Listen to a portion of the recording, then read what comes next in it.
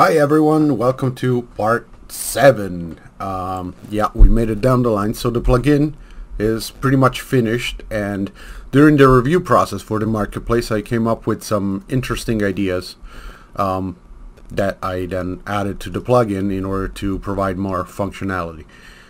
Within the blueprint interface we have a new addition to the external and internal camera, and that is using a blend mode in the byte format and a blend time in float format. Those two variables are added here and then later used in the script, and we'll review how those are used right now. So let's start off with opening all the necessary files here, and like before in the rest of the tutorial, you basically create a variable to use. The problem with the blend mode variable created inside of a file is that if you just create a byte, it will not be the correct type. So to get the correct type for that, when you're inside of this blueprint, which is the external camera or the character camera, you're going to actually get a like before, uncheck context sensitive and type in blend with view. From this node you can just drag off and then promote with context sensitive enabled. It'll just pop up as one of the first options.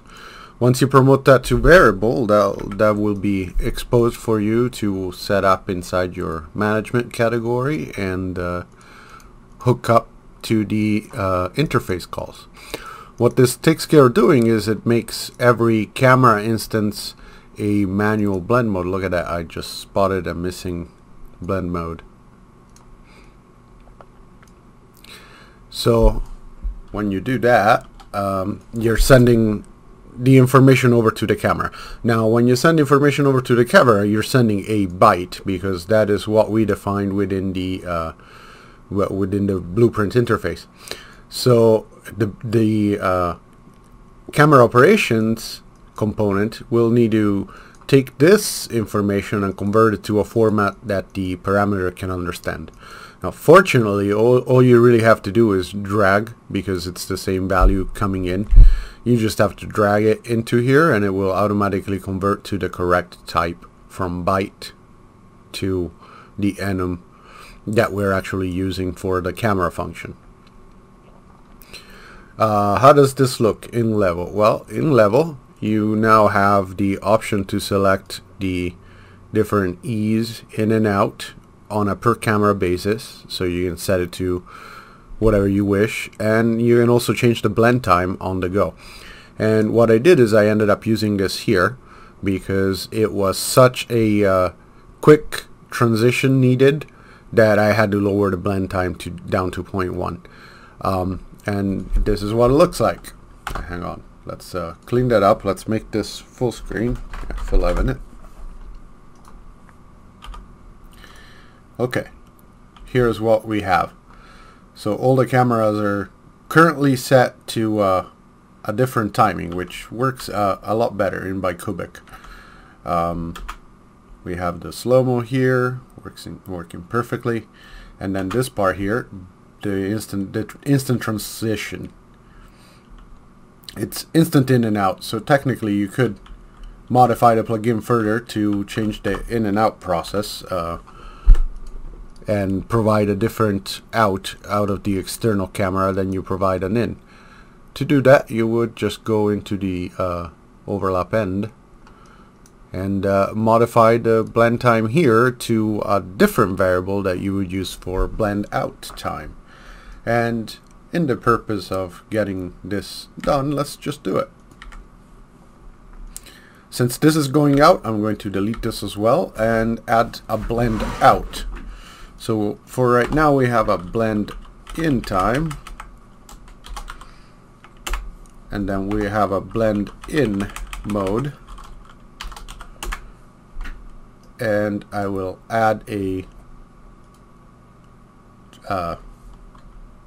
view target with blend node here, and out of this I will just promote the blend time to a variable which we will call like before, F blend out time, and then we have the other one, promote to variable, and oops, that was a Control A, by the way, at the wrong time. And then we have this one, which is E blend out mode. Once you compile, you will see that the default values here are set, but the default values aren't set for the blend out time. So let's set that to 0.5 so that we don't have any issues. Now we can remove the view target with blend node there and move those up into the proper position. So we have a blend out, we have the time dilation maybe above it, and then we have a blend in before blend out, and then after that we have the blend out mode, which we will drag in at the end, and so they're ordered. We'll save those, compile and save, and now that we have those two variables, we can just line them up and put them into our nodes.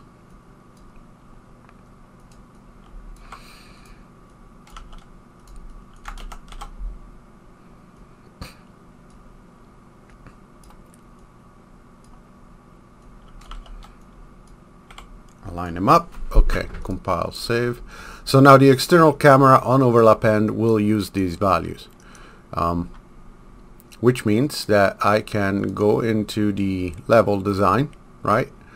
And I have this camera here, which was set to fade out, to fade in at 0.1. I can make the fade out time really long so that it takes a while before it gets back to the character.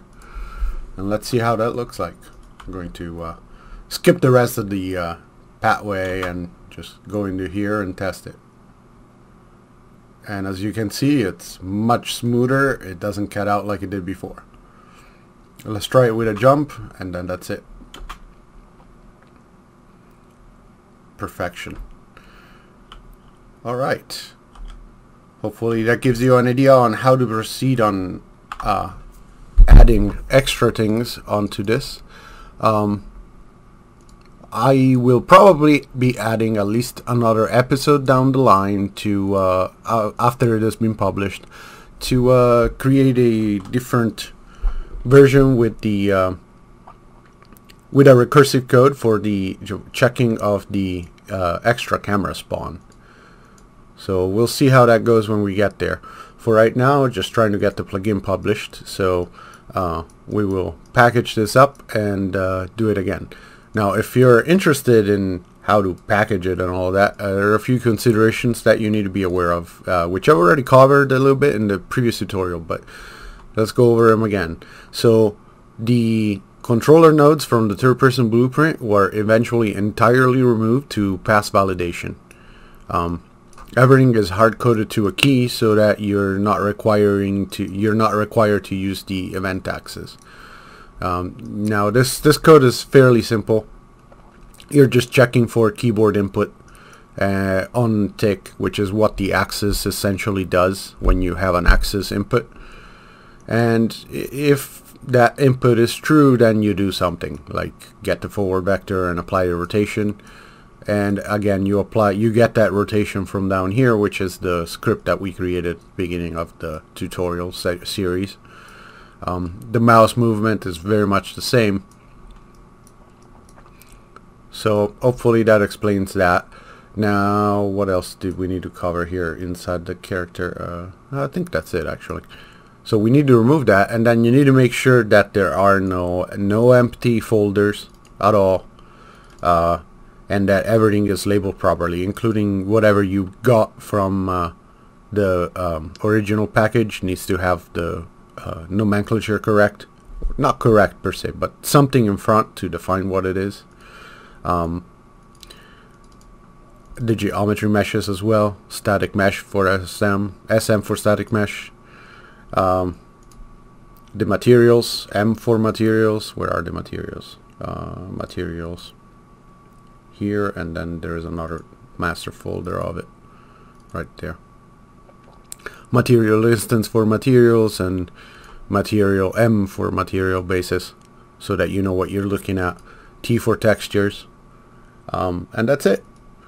After you do all of that, you usually pass validation rather easily. Well, I guess that depends on the quality of your plugin. They do check on that, and they actually rejected the plugin because the camera transitions were too fast, which is kind of a question in itself, right? The plugin allows you to change the camera transitions, so to taste. That should have probably not have been something that needs to be flagged. But the next step for me will be creating a little bit of a documentation to go along. So that will be an extra to the tutorial series, and it will be part of it, but not really, how to use this plugin. Alright, thanks for watching part 7. See you guys in part 8.